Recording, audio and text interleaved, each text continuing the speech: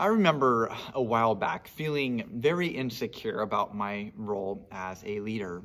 I found it easy to compare myself to others who had better backgrounds than I did, or they had more opportunities, had more education, had more experience, you name it.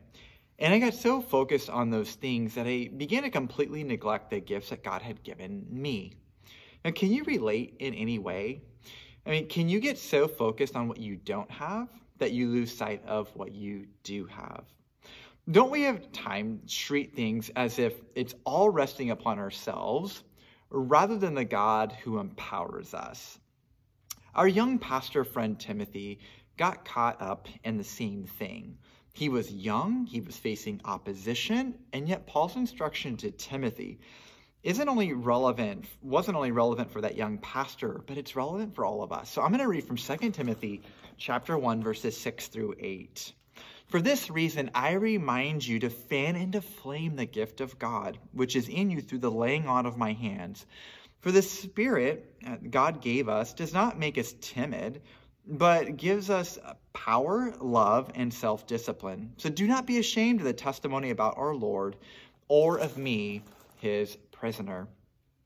So Timothy is struggling a bit. He's feeling very insecure, which has him gun shy. Right? So he's basically pulling back rather than moving forward.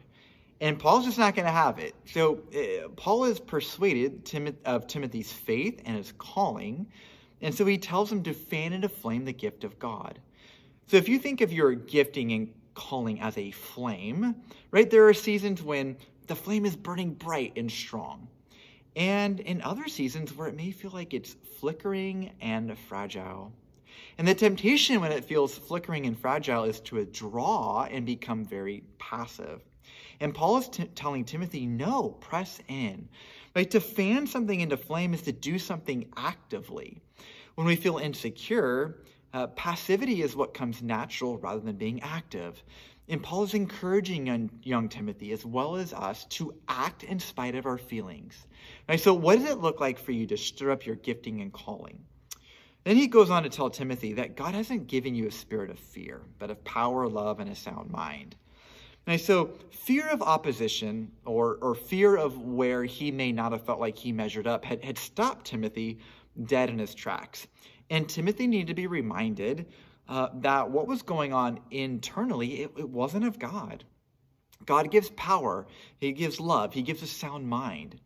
And so where is fear getting the upper hand by deterring you from what you know to be your God-given calling? That's not of God. And Paul is encouraging us to fight through that fear.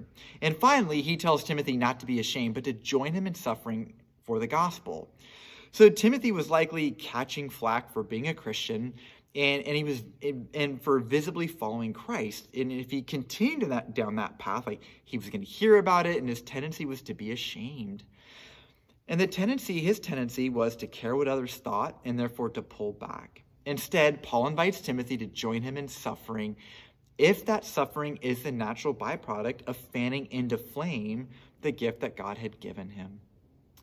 Right? In other words, it's better to suffer for following Christ than to suffer for not following Christ. And so I want to leave you with this question. Where is God calling you to fan into flame the gift and calling that he is giving you?